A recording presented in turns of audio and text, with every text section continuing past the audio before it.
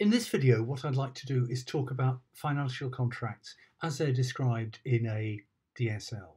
So we're thinking just about the financial contracts, not about how they run on blockchain.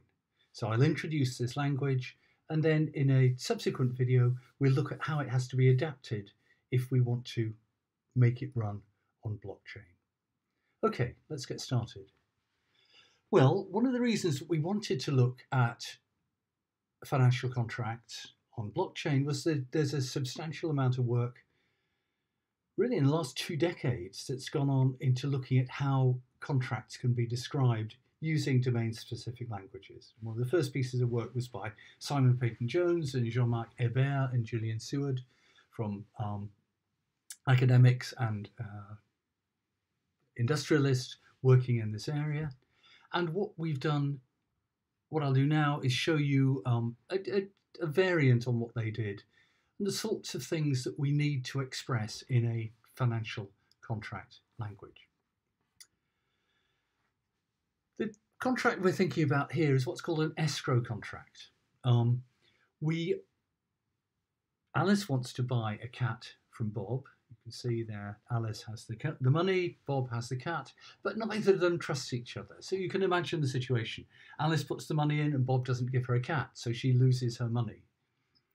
Bob hands the cat over to Alice and she doesn't pay him, so he loses his cat. How can they ensure, when there's a lack of trust, that the contract is executed properly?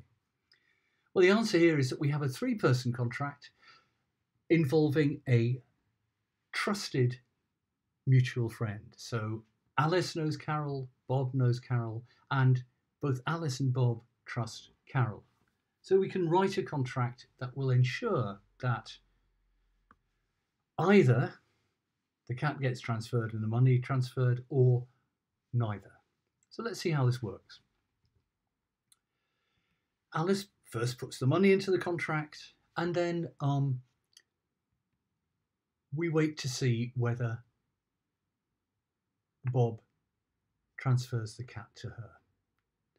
And Alice and Bob at this point are then asked, do you agree that you both made the transfer?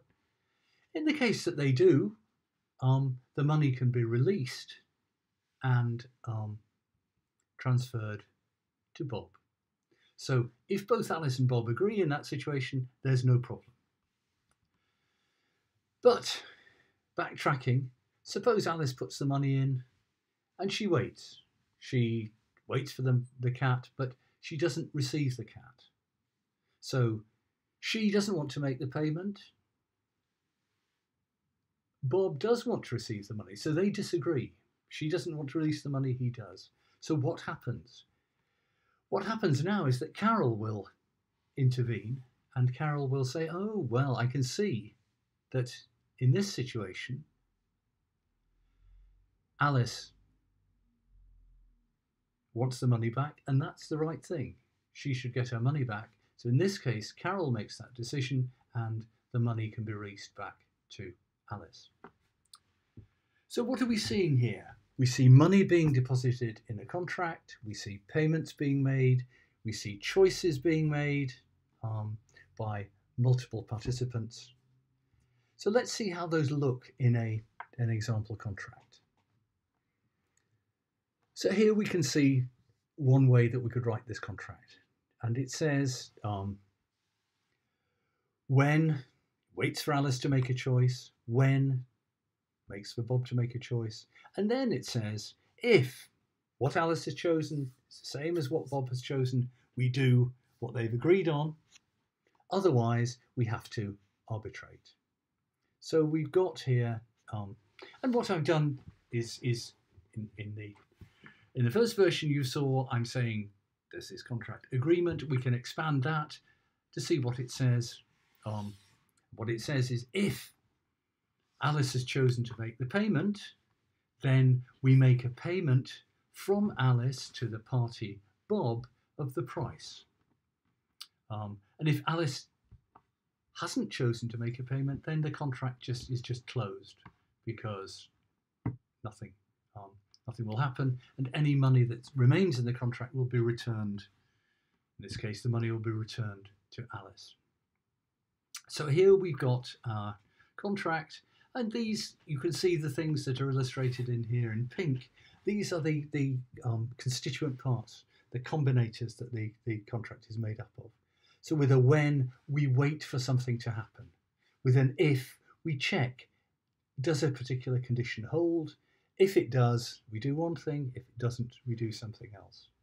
And one of the things we often do is we make a payment. And then we have a point where the contract is closed and some money may be left in the contract, and so that money gets refunded to the people who'd originally put it in. So there we've got our escrow contract in overview.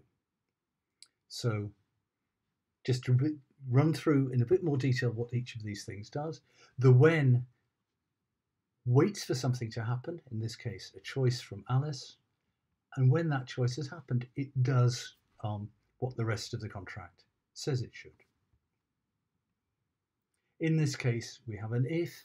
We check, has the choice that Alice made be to make a payment? If it is, the payment goes from Alice to Bob.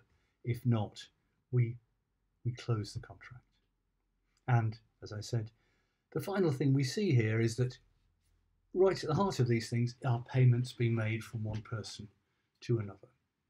So there we have in essence what our financial contract language does.